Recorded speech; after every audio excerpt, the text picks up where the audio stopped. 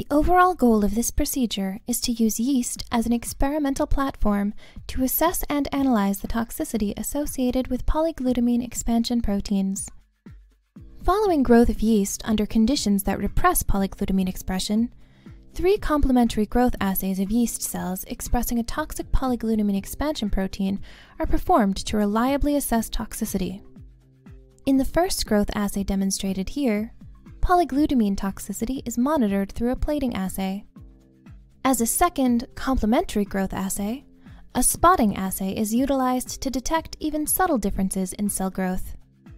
The most quantitative approach is shown in the third assay, where yeast cells are grown in liquid cultures and toxicity is monitored through observation of optical density at 600 nanometers. Ultimately, reproducible and quantitative results can be obtained that document polyglutamine toxicity in yeast cells through careful examination of their growth on plates and in liquid cultures.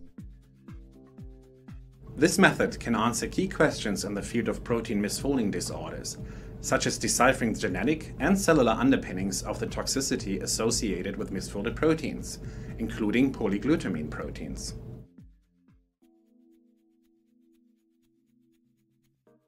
A systematic analysis has established the precise amino acid sequence of a polyQ expansion protein that is required to produce toxicity in yeast. This toxic polyQ expansion protein contains an amino terminal flag tag, followed by 17 amino acids from the original sequence of the Huntington protein, a polyQ region, and a carboxy terminal fusion to a fluorescent protein. Yeast cells expressing the otherwise toxic polyQ expansion proteins may not show any growth defect due to spontaneous